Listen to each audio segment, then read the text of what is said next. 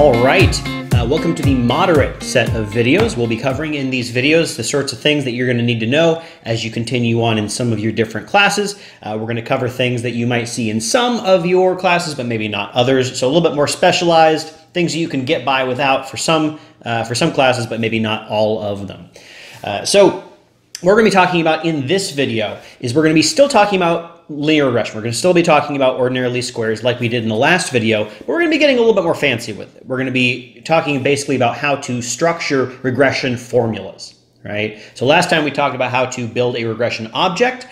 So for example, using the same data from last time, I've already loaded in the foreign package and the Stargazer package and the Wooldridge data that the wage one data that we've been working with. And I'm running this basic linear model that regresses wage on education, tenure, female, and married, and then displays the results with Stargazer. So we can see sort of what that looks like. So what we're going to be doing in this video is going a little bit beyond what we can do here. So here we've just taken our left-hand side variable, our dependent variable, and we've regressed it on a list of control variables. But often there are other things that you might need to do, aside from just putting in all the control variables, using the plus sign to add them all together. Because what we have here is a regression formula. And that regression formula is this part in here, where we're saying that the wage is a function of, it's distributed according to education, job tenure, gender, and marital status, right? That's what we're doing here.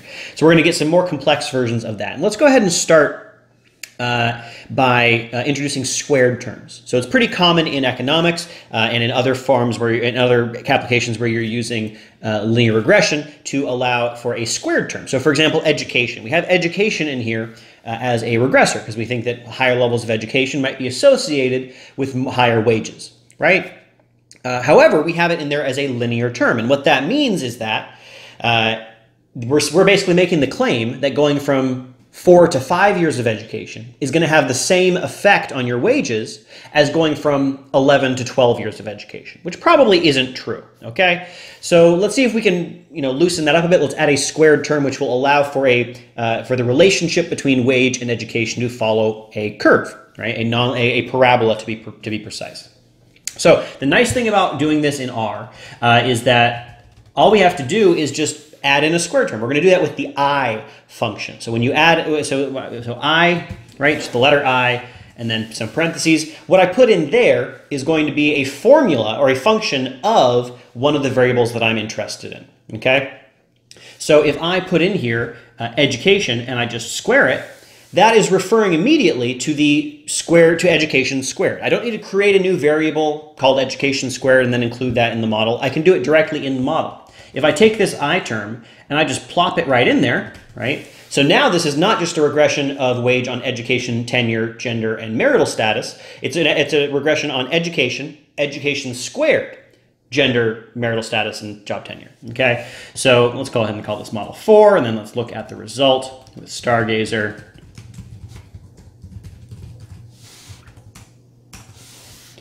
And we can see what that looks like, right? So we have education and education squared. Be careful when interpreting them, right? That's the tricky thing when you get these nonlinear terms in there, but just that's the sort of thing you'll be learning in class. I'm not going to talk about it here. If you like, there's an older video on my channel about interpreting interaction and squared terms. It's of course done in Stata rather than R.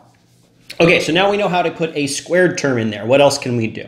Well, one other thing that is commonly done in regression models is to include interaction terms. Okay, so again, right, let's go back to the model that we started with, right? Education, tenure, female, married, okay? Let's call it model 5 now. And one of the claims we're making here is you notice that each of the variables is in there separately. So we're saying that the effect of an additional year of education is the same whether you are, say, a man or a woman. Right? We're including education there by itself. We're including female by itself, but controlling for female does not tell us how the effect of education might differ across genders. So if we want to do something like that, we'll need to include an interaction term. So including an interaction term is pretty easy to do. You're writing it out just as though you were writing out the regression equation by itself, right? And if we were writing out a regression equation with an interaction term, it would look something like this. It would look like y is equal to some intercept alpha plus beta 1 times, say, education, plus beta 2 times female, plus beta 3 times education times female. Right? So all I got to do is take this education times female part and put it in our regression equation. So I'm going to do that. I'm just going to take education times female, stick it in here. Okay, let's go ahead and move that around so female is over there next to its buddies. All right. Now, actually, when I include the, so let's go ahead and run this. Notice how I actually took out education female by itself when I included this term, right? R knows that pretty much every time when you include an interaction term, you also want to include the variables by themselves. And so it will do that automatically. If you want to, for some reason, have it include the interaction term without the individual variables, instead of a star, you will use a colon. So like see here in the regression we already ran, it has we didn't include education by itself or female by itself, but it included them by default because we had the interaction term. So here's education, here's the coefficient on female, and if we scroll down, here's the coefficient on education times female, right? If I include the colon up here in the regression equation itself, it will just include the interaction term, but it will not include education or female by itself. So the star is usually what you want. It will include both the variable and the interaction term, and the colon is just the interaction term. All right, so we've got squared terms. We've got interaction terms. Let's look at other ways in which we can have variables enter our model. So we already did a squared term, right, which is just a transformation of the variable. We took a variable, we squared it, and then we included that square in our regression. But there are, of course, other transformations we could do as well. One thing you might have been thinking, as I've been doing all these regressions, is, hey, wait a minute, don't we usually use log wage instead of wage in a regression on the left-hand side? Yes, yes we do. So let's go ahead and do that. Now, in most statistics packages, this is the point where you would need to create a new variable called log wage, and then you would need to include it in the regression. We don't need to do that. Just like with the I equation, we can just put wage in a log function, and it will work. So we're going to use log wage instead of wage. Okay, this is going to be our model, it's going to be our model 7. All I got to do is take wage, put it in a log function, and now it will run using log wage instead of wage. Okay, so that's going to change our coefficients a bit because now the interpretation of them has shifted. All right, another thing that we might want to do if we're looking at different functional forms is to include a set of dummies. Now, this is a common thing that we do in economics where, instead of having a variable just in there as a number, we need to include it as a set of dummies. Now, there's a number of different reasons we might do this. For some variables, it doesn't really make sense to include it as a variable. Like, let's say you wanted to regress wage and you wanted to control for the state somebody's in. Well, you can't just include state as a variable because what does that mean? Is Minnesota a 36 and New York is a 25? Like, that doesn't really make sense. They're not really numbers. They're just different states. They're categories. Or you might have a variable that is a number, but you want to have dummies in there for the different levels of it, so that instead of it being linear, you're saying that the effect is the same at every level. Or even a squared term, which is saying that it follows a parabola, you can get rid of the functional form assumption entirely. You can say, I don't know what shape it takes. It might be a line, it might be a parabola, it might be a cubic. I don't know. I'm going to make it be completely free. And so you can do that with a factor command. So we're going to basically do another transformation here for model 8. And let's say we're still interested in education, but we want every single level of education to be treated separately. Okay, we don't want to impose any sort of function on it.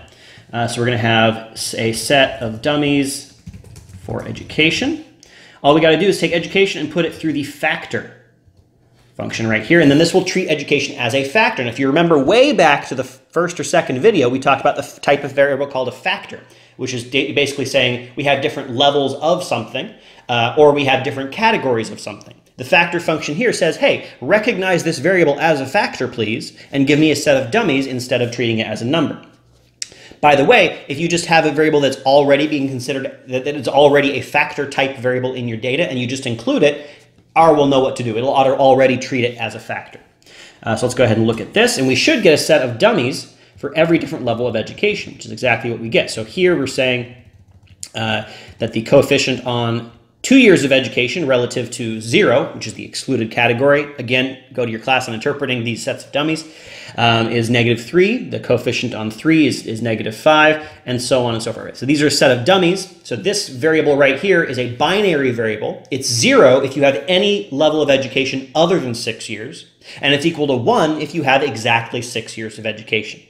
One last thing that I want to cover is that often in economics, you'll have a regression model with lots of control variables. Now, as an aside, generally you want to keep the number of control variables kind of small. Throwing everything in as a control doesn't really work very well, doesn't have very good statistical properties. Often it will not actually answer the question that you want to answer. But in any case, let's say you have more variables than you really want to type out. All right? Now, you might think, well, I have to type out the name of every single variable that I want to include. What if I have like 40 different variables that I want to have include in my model for some reason? Right? That's a possibility. Now, there is a shortcut for doing this in R, and it's just the period. So let me show you something. Let me write out a regression model. So we're going to say model 9 is linear model. It's going to be wage, and then period. So what this will do, what the period does, is it says include everything as a control that I haven't already mentioned.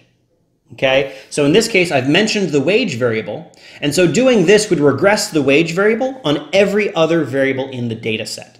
Okay, now that's probably too many variables, right? You can see the wage one has 24 variables in it, which is more than we really want to do. Let's say we don't really have, we want to include 24 coefficients, but we want to include a whole bunch of them. Well, all we got to do is create a new data frame that only has the variables in it that we're interested in. So let's say that we're looking at this and we're not interested in all the variables, but we want, let's say, everything up to, let's see here, up to the west variable, all right? So I want all this stuff at the front. So there's a couple things that I could do. One thing that I could do is I can use the subset command, which we already used, to select all the variables that I want, and then use the period to include all those variables in my regression. So I can say subset, or I'm going to say regression data. Okay, I'm going to make that a subset of the wage 1 data, and I want to select some variables. I would like to select, what do we got in here? All right, that's enough. Let's say that that's enough. So we'll create this subsetted data, and then we'll use that data set in the regression. So instead of wage 1, I'm going to use my reg data, and I use the period there, and that's going to include everything as our regressors.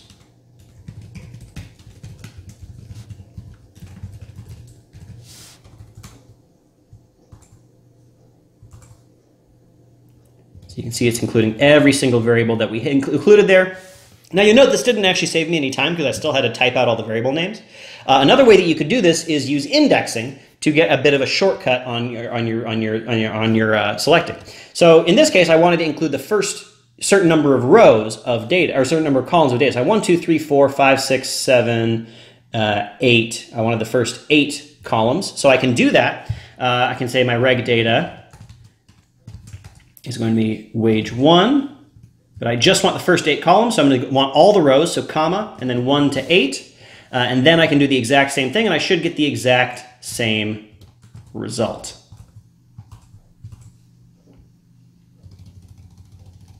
There we go. Now, by the way, you can combine this. Keep in mind that it includes everything as a regressor that you haven't already mentioned. So you can include stuff as well. So let's say that I want to include an interaction term in this data set, in this regression right here. Let's say I want that interaction between education and gender. So I can do that. All I have to do is take the exact same model and add on the interaction. There's nothing wrong with that, right? It's still going to include it. So I want education times female plus period. And then the period will then include everything that I haven't already mentioned.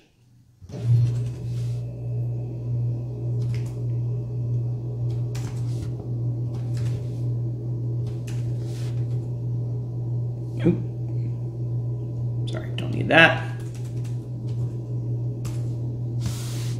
There we go. So that should include that interaction term we talked about, as well as the variables by themselves, and then everything we didn't already mention that was in that subsetted data set. All right, that's how we can get started on constructing more complex regression formulas. The nice thing about this is that this will not just work with the OLS command, this will work with anything that requires a regression formula. So when we get into other kinds of regressions, Probit, Logit, instrumental variables, all the different kinds of regressions you can imagine, they will all work with these kinds of things where we can create more complex regression formulas as you need them. All right, that's it. See you in the next video.